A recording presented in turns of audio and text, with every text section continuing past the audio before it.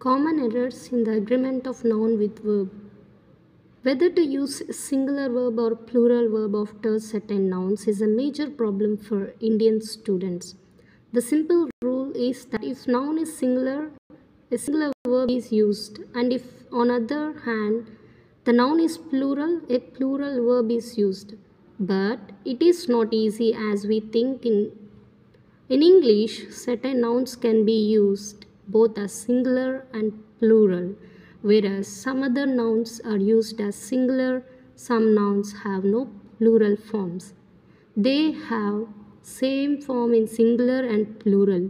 Some nouns appear to be in plural in form, but they are in reality singular.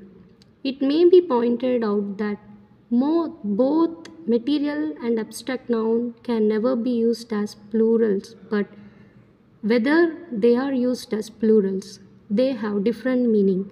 Collective nouns can be used both as singular and plural.